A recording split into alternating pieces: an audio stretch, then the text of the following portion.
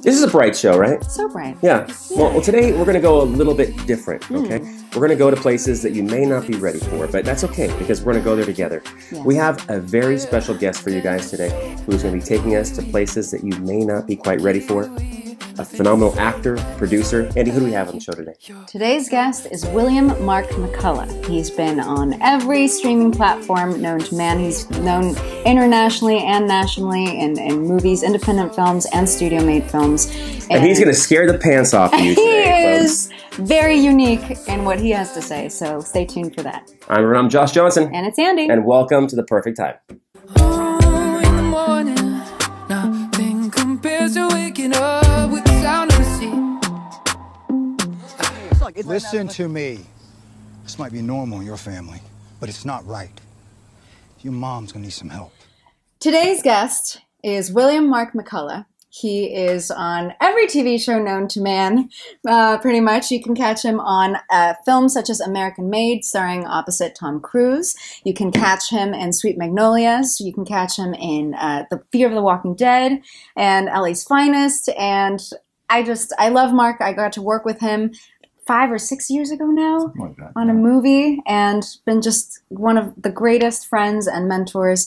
And so thank you for joining us today, Mark. Thank you for having me. I'm excited. Now, can you walk me through, because I know you have the most interesting story as to how you became the amazingly successful actor that you are now. Can you just walk me through kind of what sparked that interest in you and how your evolution as a person and as an actor? Sure. So I was in college and I was studying political science, and it was a liberal arts school, so you had to take, classes from every category, and I had to take an art class. And the only two classes available at the time was art history or acting. And I was like, well, I'll fail art history, so I'll take the acting class. And I remember I went in with such disdain, right? Because, I love theater kids, but I'm not a theater kid, right? But I remember going to the class, and the teacher gave me a monologue to do. I prepped it, and I've never done crack, but I assume that's what it feels like, because I finished this monologue, and literally there's like 11 people in class, fluorescent lights, like all the time, and my whole body was tingling. I was just like, this is amazing. And it was the final monologue from Dr. Faustus. But yeah, it made me fall in love with it immediately. And we had great professors, great teachers, but the failing of the school, and I love school, but one of the things I see with lots of schools is they taught the craft of how to act on stage, but not 1 minute about how to get a job once you got out of school. So I graduated with no idea about anything, and certainly no idea about how to work in film and TV. It was specifically a theater program. And like a lot of lost souls, I decided, well, I'll go to law school. That'll give me 3 years, and maybe getting in front of a jury will feed that performance thing. Most lawyers are lost souls, so it makes sense. Exactly. And so I took a trip down to Nicaragua with a couple of friends, and was in this horrible car crash. And I spent about 5 weeks in the hospital there. Oh, wow. But it opened my eyes, because I'm laying in this hospital, and I'm like, I almost died, and I'm on this path that I don't enjoy. And the only reason I'm sticking to it is because so many people told me, you've already gone so far down the path, you're crazy to get off of it now. And it opened my eyes. And so when I was well enough to leave Nicaragua and go back to the States, I quit my job, moved to LA knowing no one, having no money. And I started what I lovingly call my ramen noodle years, right? As I just struggled. I can relate to that. We can both relate. Yeah. And I just struggled and messed up. I'm still in my ramen noodle years.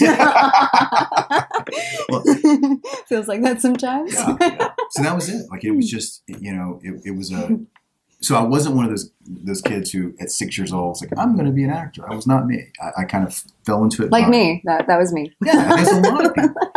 You better love acting, right? So if I had never figured out the business, and I had only done student films and short films and low-budget feature films I hope no one ever sees, right? I had only done that the rest of my life while working a job to pay my bills, I would have died a happy man, because I loved acting, right? Now, I was fortunate to figure out what to do business-wise to turn it into a business.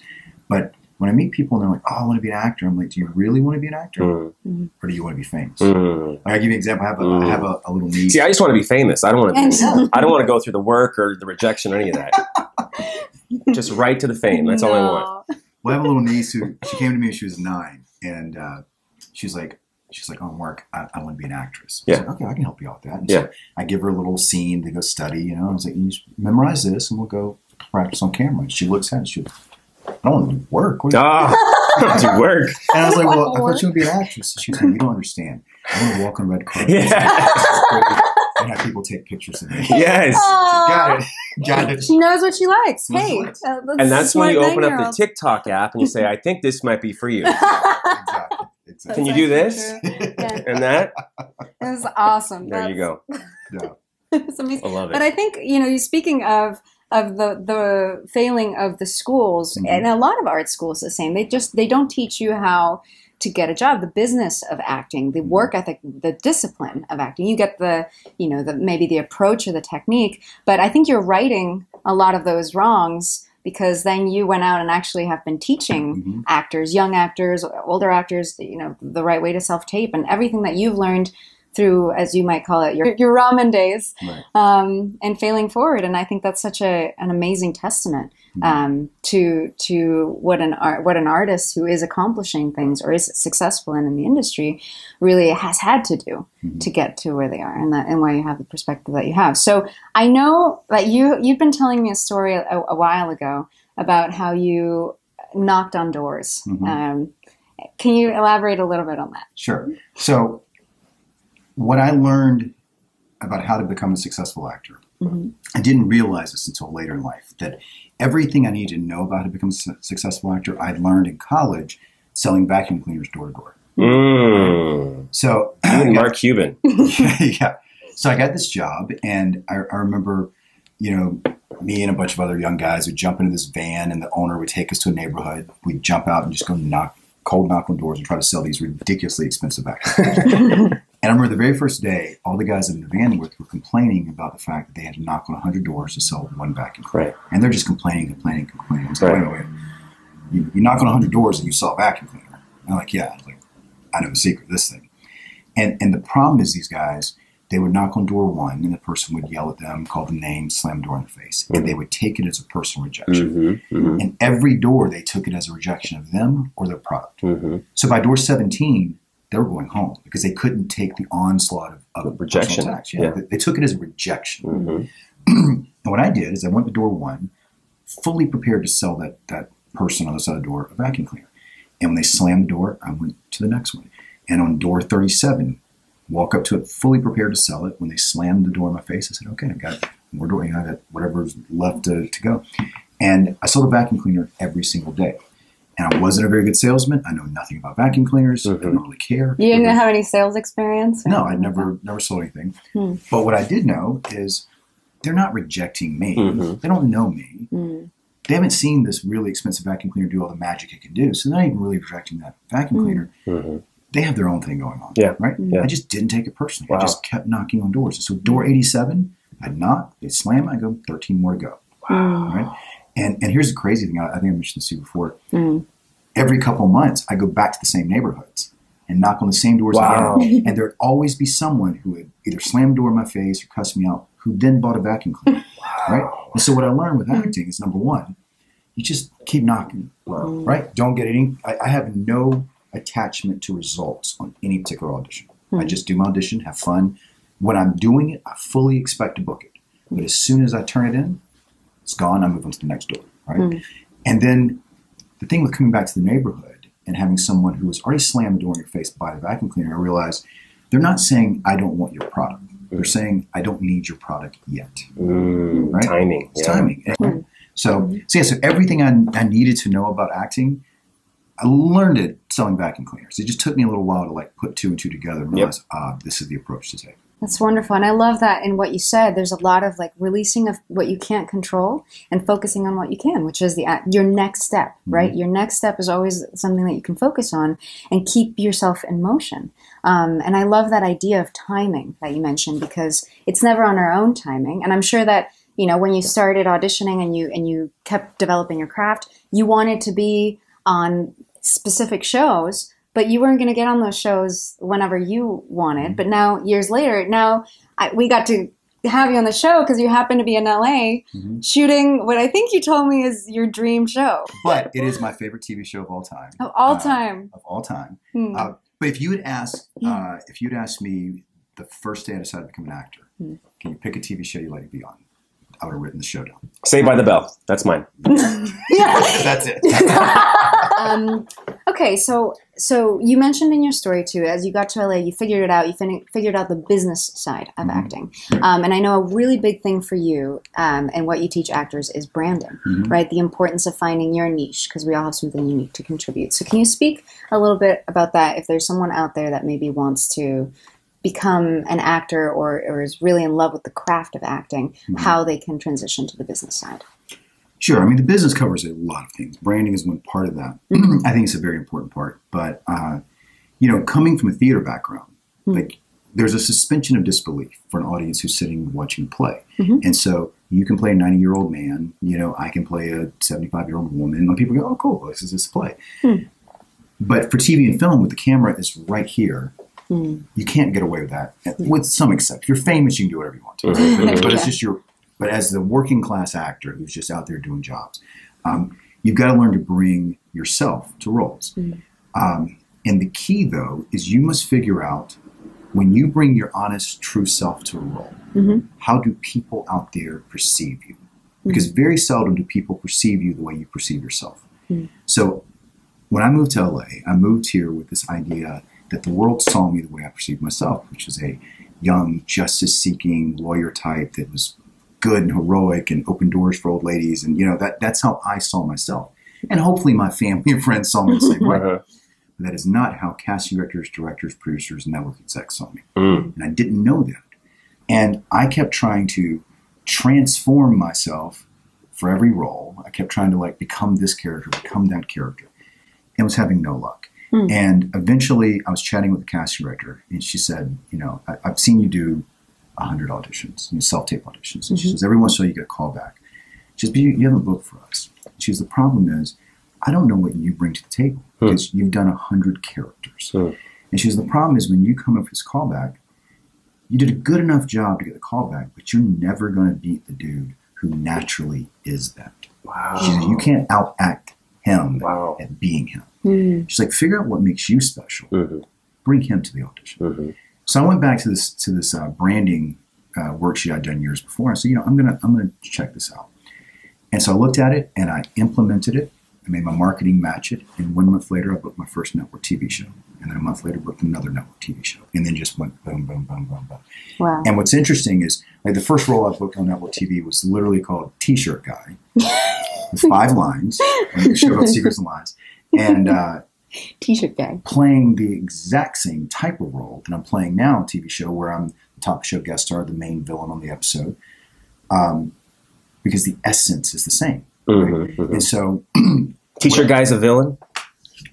T-shirt guy was, he was this rough, violent redneck who confronts the main star of the show. So that was your true essence. Two casting directors. Yeah, well, what I realized is when people don't know me and I walk into a room, especially on camera, what I give off, the energy I give off is darker, right? So once you realize that, though, it allows you to do auditions and do performances, and you don't have to do much because I know what's coming, the energy that comes out of me. So I can go in and do an audition and for some kind of violent, bad guy, and I can be very subtle and get the point across. Whereas another actor who doesn't have that natural energy has to work really hard. Well, my audition is always going to look more authentic and real because I naturally give that off.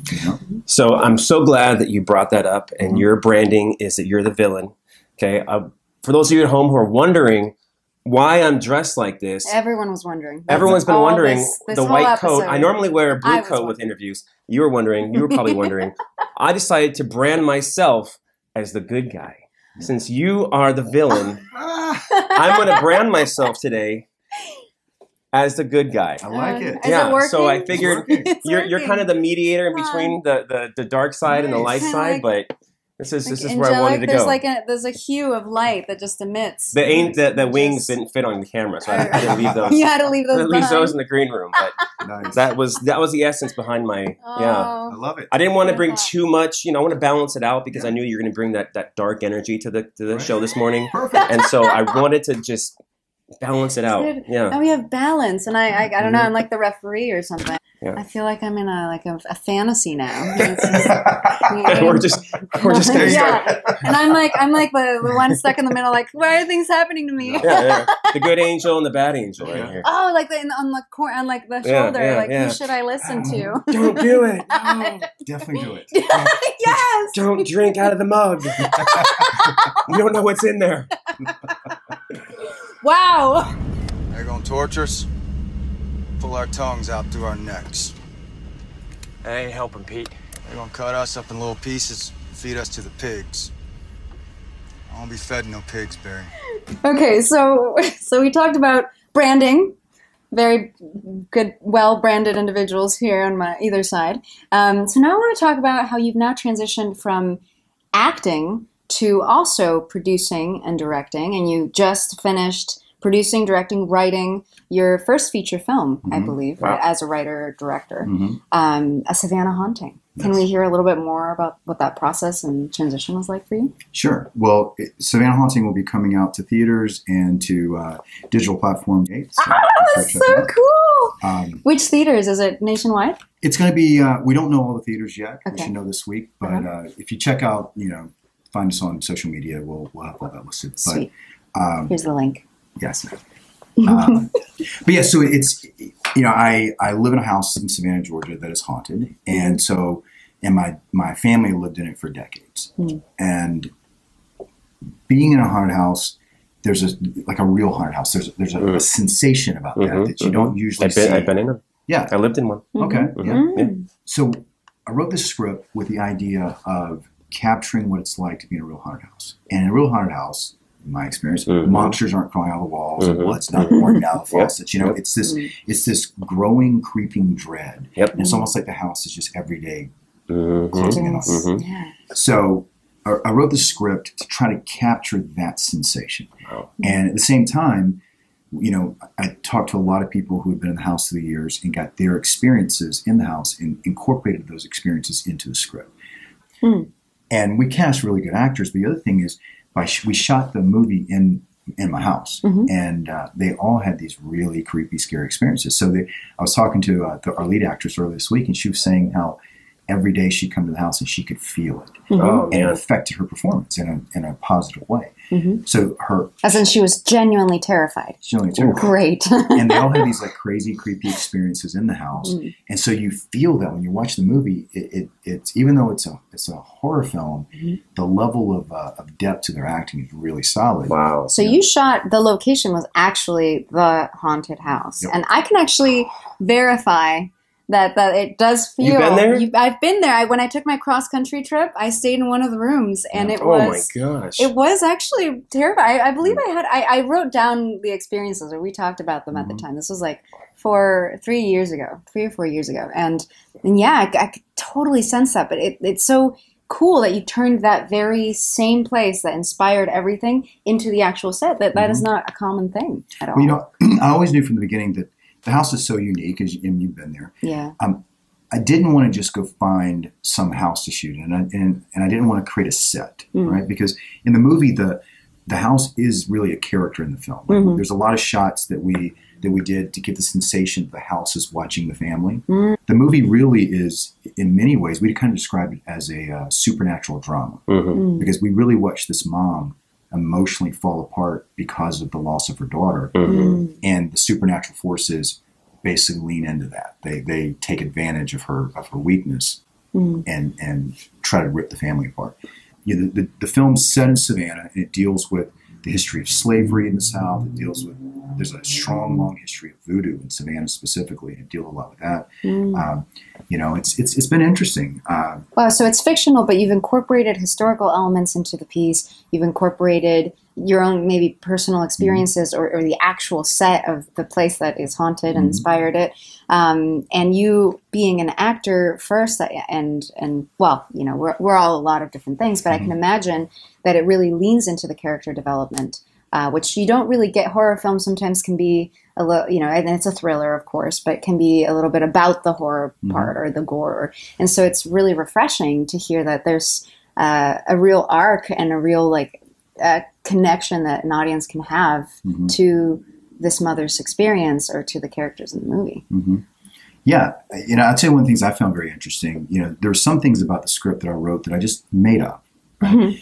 And after we finished the film, we decided to do a documentary about the real haunting. We brought in tons of experts. All right. So it's two separate films. Two separate films. Same house. Same house. Yeah. But to find out what caused this haunting. And one of the points in the narrative film is there was a plantation on the property, and during the Civil War it gets burned down. Some stuff goes on. I won't give away. And then the house that's there now is built over the plantation's foundation. Okay.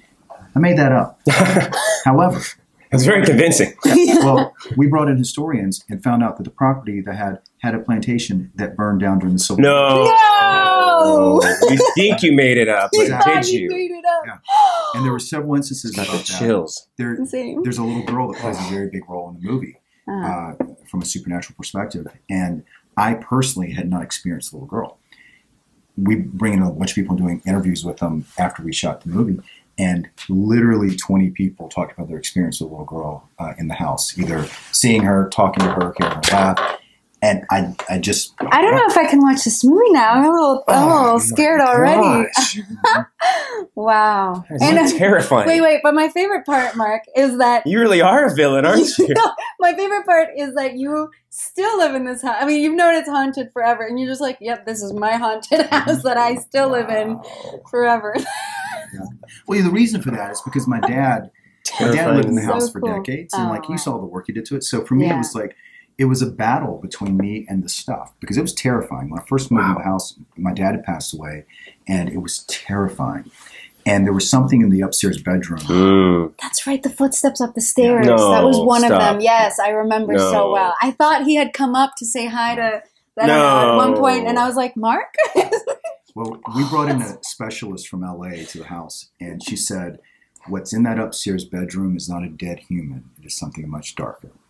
And so, it was, there was a point I'm where never going back. If I had to, well, I won't get too much of it. That we dealt with.